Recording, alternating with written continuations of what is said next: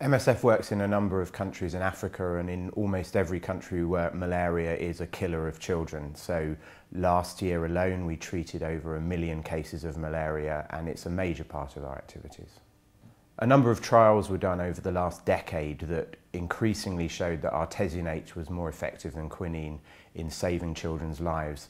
There are really 3 reasons why artesunate is better than quinine. One is it reduces mortality, so it saves more lives. The second is it's easier to use, it's easier to administer. And the third is it has less side effects. In April 2011, the World Health Organization revised its guidelines to recommend that all countries replace quinine with artesunate.